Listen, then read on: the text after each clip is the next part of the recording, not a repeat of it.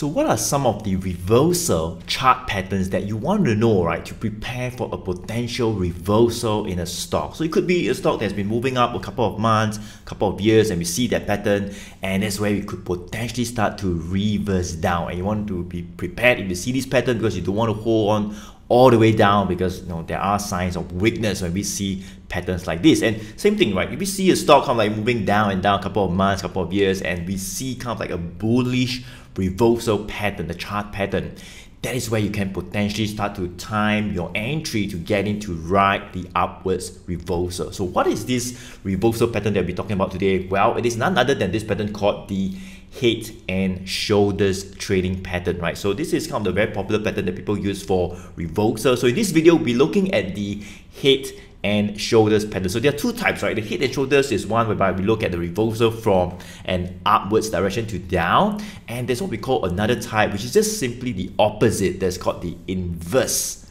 head and shoulder pattern. So I'll talk about these two patterns. We look at some case studies to see what we could potentially look out for, all right? What are some of the things that we can focus on, and how can we see if this pattern is indeed complete, to see the reversal, whether is it up or down, right? So make sure you watch this video all the way to the end if you want to know how to use the head and shoulder pattern to catch big moves, right, for reversal. All right, so let's go on right now. So let me explain to you what is the head and shoulder pattern. So let me just draw it for you right here. All right, so head and shoulder pattern will be something like this. So let's just focus on the one whereby it's a reversal from an upwards direction to a downwards.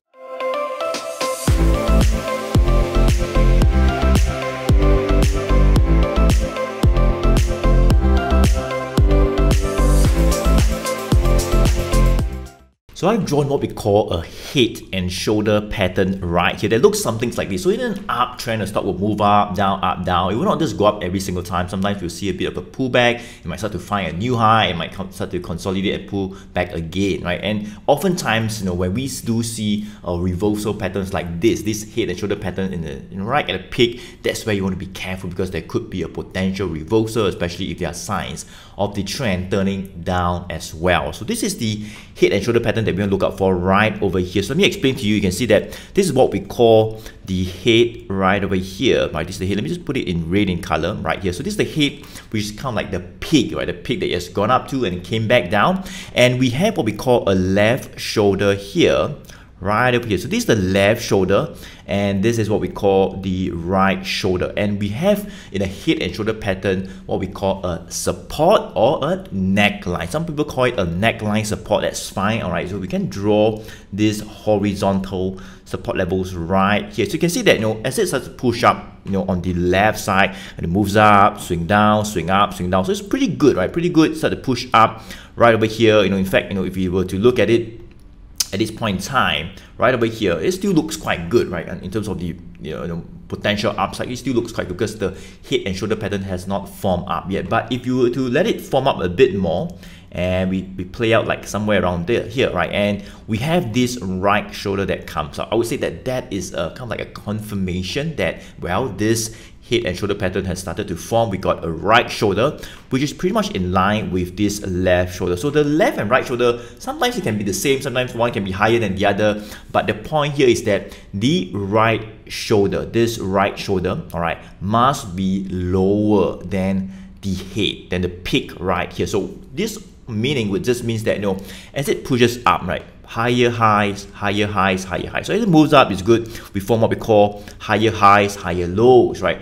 But as it started to retrace back down, you can see as we touch this support level and it rebounds back up, it rebounds just by a little bit, maybe same as the left shoulder. It did not actually go back up to the peak or maybe even go higher. It just rebounds by a little bit, and sellers came back to start pushing it back down. So that is a sign of weakness, right? Especially when we see this head and shoulder pattern, because the meaning of it would be like, as it rebounds back up, sellers can't like get back earlier, all right, and did not allow prices to push higher, and it can't like sell down and price start to hit lower, right? And the key here is this, right? When people trade the head and shoulder pattern, what you want to do is that you don't want to guess, because sometimes you might just head down and then you might rebound from the support as well, this neckline support level. So what you want to see is that you want to see this support broken right over here, So if only when you see this support broken, this neckline, right, based on this head and shoulder pattern broken,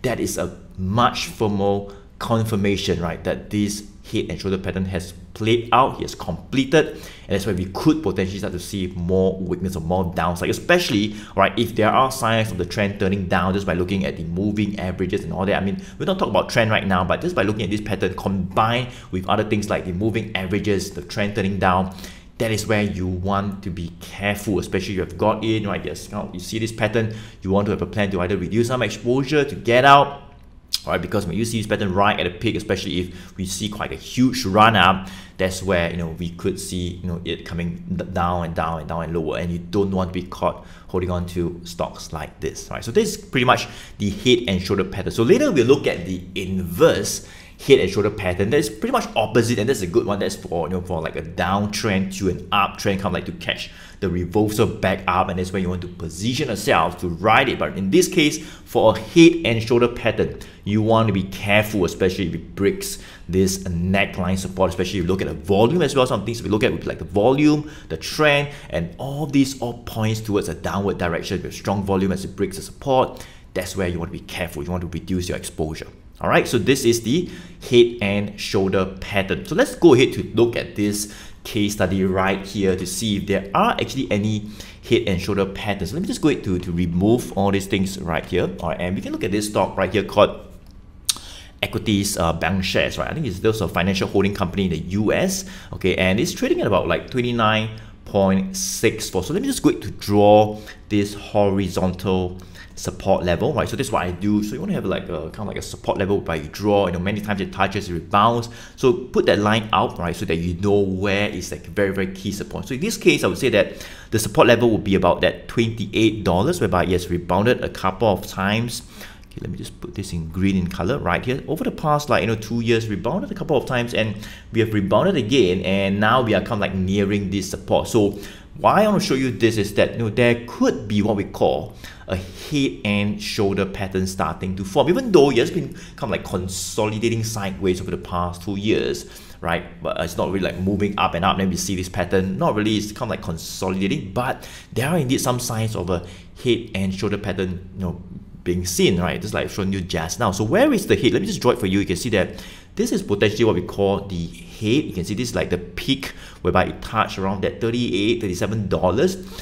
And this is what we call the left shoulder. Remember the left shoulder, whereby it kind of like pushes to a certain price level, it goes back down to near the neckline and rebounded back up to a peak. And what happens is that we started to head down and hit it back to this neckline support, and we saw a little bit of a rebound, whereby this could be what we call the right shoulder, So this is potentially what we call a head and shoulder pattern, which has not played out yet, right? So you don't want to rush, because basically the pattern can only play out if we were to break that neckline support. So what would be the neckline support? Well, that would be that $28 like I mentioned right here. So you can see rebounded, right? This is a head and shoulder pattern, just kind of like forming. It still has not completed yet, right? In fact, we can actually go to 28 and rebound from it back to 32, right? That could actually happen, I mean, in terms of the downside. So we don't want to guess, we don't want to just think about just shorting over here, because we guess that this is a head and shoulder pattern, it will definitely play out, it will definitely break the $28, and you want to short and you just ride the downside and profit from it. No, because it can actually head lower, and we might see a rebound from here, just like what has happened over the past 2 years. You can actually rebound from here a couple of times. It might hit to 32 and then come back down again, right? Only when we get the confirmation, like if we were to kind of like hit to this support level again, and we might see a bit of a rebound, but it breaks down this 28 neckline support based on this head and shoulder pattern. Well, that is where potentially the downside can happen, right? This head and shoulder pattern would be completed, and that's where you want to be careful. You definitely want to have a plan to reduce your exposure. When you see this pattern and it breaks a key neckline support, you can go from 28 to 27, 26, 25, and that's where you want to be careful, especially if a counter like this has gone up by a lot, all right, and right at the peak you see some weakness, you see a head and shoulder pattern, you want to be careful, right? Even if it's not gone up a lot, it's been consolidating, and you see this pattern, you also want to be careful, right? Especially if it stays below and it breaks and stays below this support level. All right, so this is what we call the head and shoulder pattern. So let me move on to the opposite of that, which would be what we call the inverse head and shoulder pattern. All right, so let's take a look at the inverse head and shoulder pattern, which is pretty much opposite to the other one we talked about, right? So in this case, it will be a reversal from a downwards direction to an upwards direction. So when you see patterns like this, especially if a stock has come down and down, it's been trading down and lower, and you see patterns like this, that is where it could be a good indication where we could potentially see a reversal back up. You could start to think about getting in, to time your entry to ride the reversal, the upside, and the uptrend eventually if that happens, right? So that is what we call the inverse head and shoulder pattern, to think about buying, all right, in counters like this if you see patterns like this.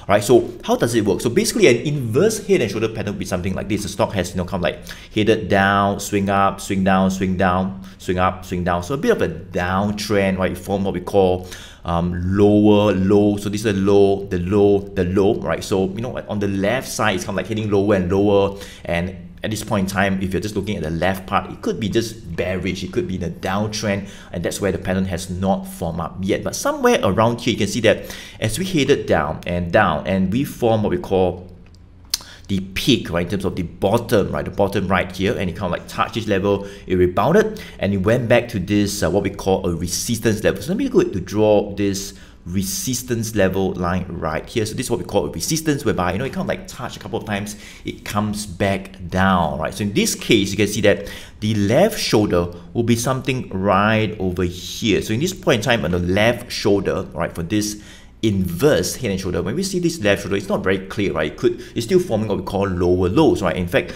the next low was even lower, the peak, right? But where would be that sign whereby buyers are starting to come back? Well, that will be at the right shoulder, right over here at the right shoulder, right? Especially if you can see that we headed to this resistance level, and that's where selling can come back again, just like what we saw here. Selling came back, went down, selling came back, went back down. But as it hits lower and lower and lower, somewhere in the middle point or the 1/4 or the 1/3 mark, buyers starts to come back, right? So that's the sign of weakness, because it didn't actually go lower, right? Same like the peak, or maybe even lower than the peak, right? It just went down a little bit, and buyers came back and start to buy up, and prices started to rebound, and eventually, right here, where we get the confirmation of this inverse head and shoulder pattern completing, right? That would be right here as it breaks that key, all right, neckline resistance level. So this is what we call a horizontal resistance level, but in this case, if it's an inverse head and shoulder pattern, you can call it a neckline resistance. And if that happens, if that breaks, that is where it's a very good sign of this reversal starting to happen from a down to an upwards direction, especially if it breaks above this neckline resistance and it stays above this new support level. So this resistance will now turn to be what we call a support level, and that's where upsides can be drawn all the way up as the reversals start to play out in the upwards direction. So that is what we call an inverse head and shoulder pattern, right? Whereby you do see it right at the end, right at the bottom of a stock, it's been trading lower. You see this; these are all good signs of a reversal starting to happen. And of course, you want to look at other factors like the trend, like the moving averages. This all adds up. All these are what we call the confluence of factors pointing towards the right direction, pointing towards the reversal. Then great, even better, especially if you see this inverse head and shoulder pattern. All right. So let me just go ahead to remove all this. All right, and let's take a look at what we call this case study right at the bottom right here. So there's this stock that have came into my watch list right over here, and I've kind of like spotted what we call a head and shoulder, an inverse head and shoulder pattern that I've just mentioned, right? So this is what we call the left shoulder. You can see right over here, and rebounded. We went to this resistance, came back down, and in fact there could be another left shoulder as well, if you want to call it, right? So sometimes it could be like 2 or 3 left shoulder. It could be multiple shoulders as well. But yeah, the point here is that as it rebounds, went to this level, and it sold off, went back to this resistance. So that is the peak, right? The head right over here. So this is like the bottom, right? The lowest point at about the 120 mark, and started to see a bit of rebound. So up to this point, there's still not much confirmation of this inverse head and shoulder, right?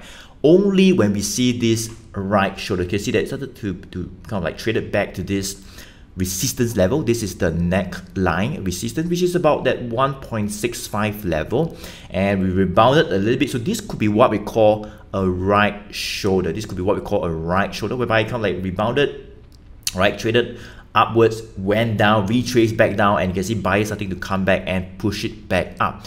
And why is this in my watch? This is because you can see that this neckline resistance, as I mentioned, we want to wait for that break of this neckline resistance for more confirmation. You don't want to just rush and think that you will reverse, like, you know, you're like buying over here or buying over here or buying over here, because sometimes it might just kind of like, you know, go up to here and then sell down, and it might start to just come back down again. That can actually potentially happen, right? Because, you know, it still has not completed. It's still, you know, below that main neckline resistance level, right? So what you want to do is you want to wait for that completion of the pattern. In this case, the inverse head and shoulder pattern. So as it breaks that neckline resistance level, like what we see over here. So over the past week, you can see that we are kind of like attempting to break this neckline resistance level. So there could be a sign. All right, we need more confirmation because we need like a few days, but I think if we can stay above this 165 level, that is potentially where the reversal can start to happen all the way higher towards the next upside, which could be what we call the next resistance level. Maybe around here you can see that's where we saw some selling, about the 190. So it's about like more than 12 to 13-14% upside based on this inverse head and shoulder pattern. If it starts to play out, if we stay above that neckline resistance turn support level, right? So this one I give you guys a kind of case study, right? So you more or less understand. And as I mentioned, right, you want to look at a few things, right? Not just this pattern by itself. You look at a few things like maybe some candlestick. You know, look at a few things like the trend. Are there any changes in terms of the trend, or like the moving averages, the trend indicators starting to turn up? All that can all point to a reversal as well. We get many of those factors pointing to an upwards reversal. That would be better. That's where it's harder to go wrong if there's many things pointing towards the direction that you want it to go.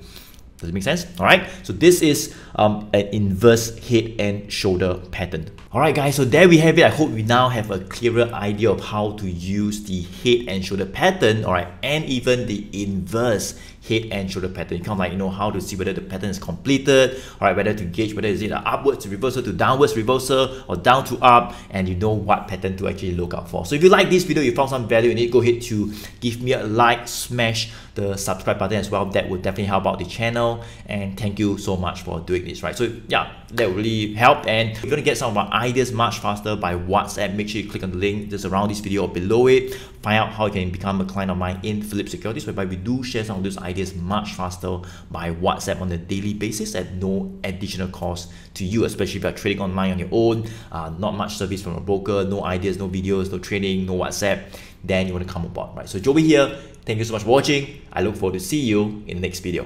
Take care.